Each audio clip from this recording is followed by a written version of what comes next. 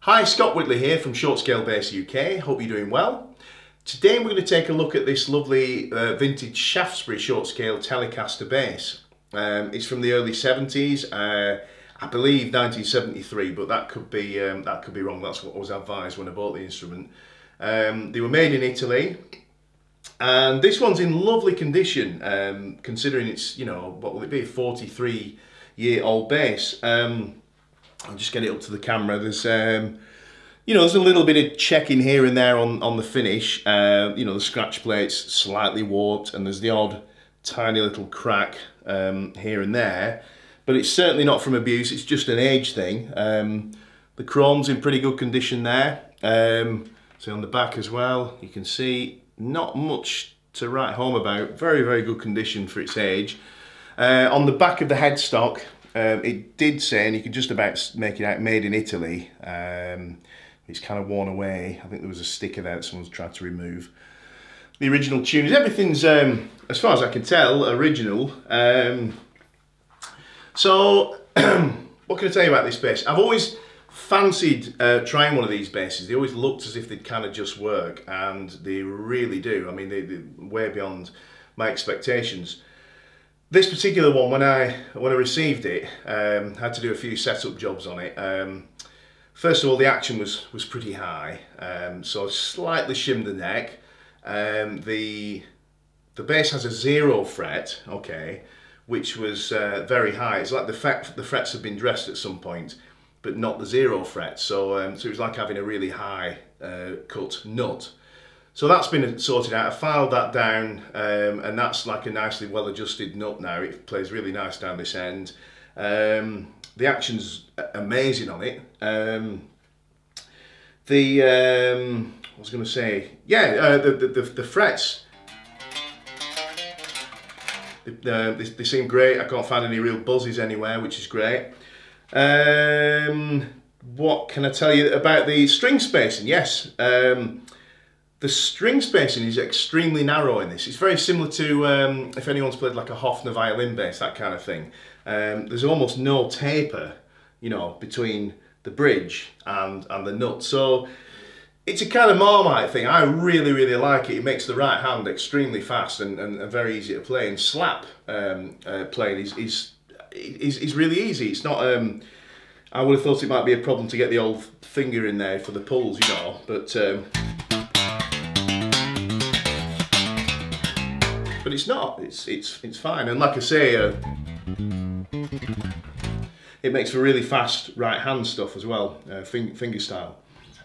You've got the original chrome bridge cover there, which is really nice, and controls wise, it's like a Fender Precision, I guess. You know, you've got a volume control, tone control.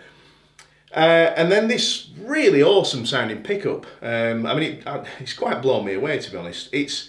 To my ears, it sounds like a split coil pickup, you know, like where you got a coil for the G and the D and a coil for the A and the E.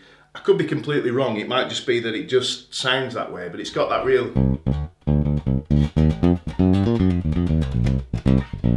It sounds really P-bassy to me, I've got to say. More so than it just being in that position, you know. So let's go through the tone. So I'm going to play wide open, tone wide open, volume up full.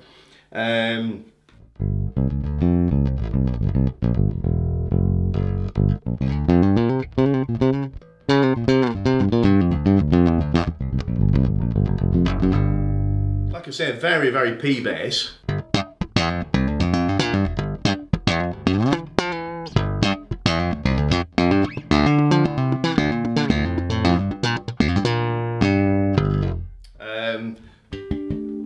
plenty of high-end information in there for a vintage bass.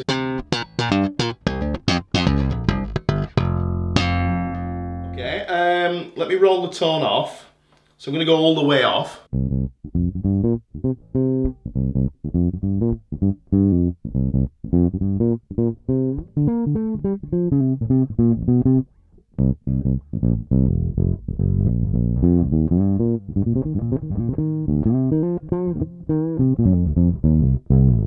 Beautiful kind of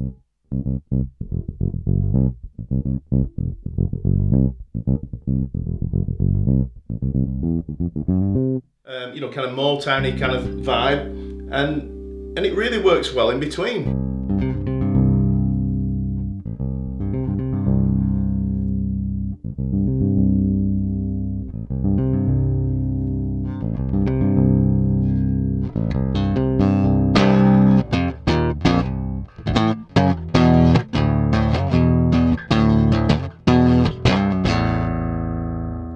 Really cool little bass, and like, I mean, the harmonic content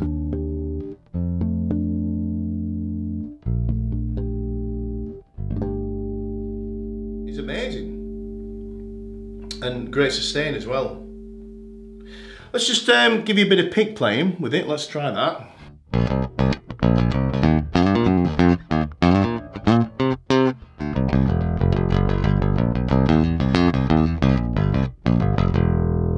Try some different rhythms. Here we go. Let's speed that up a little bit.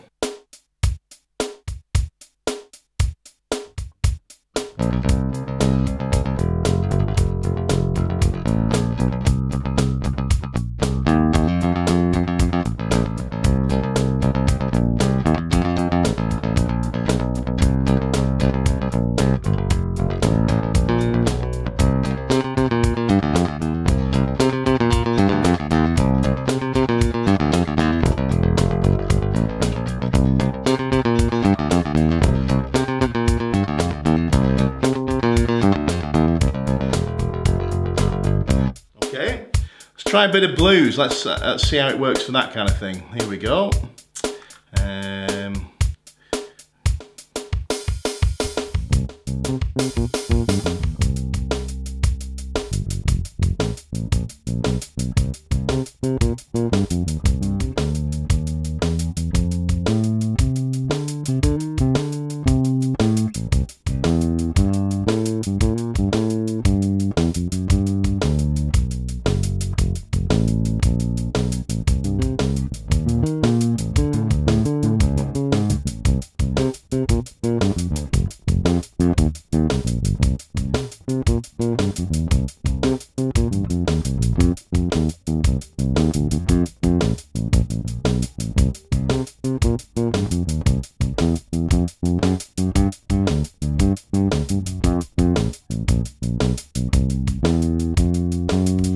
Try a bit of funk.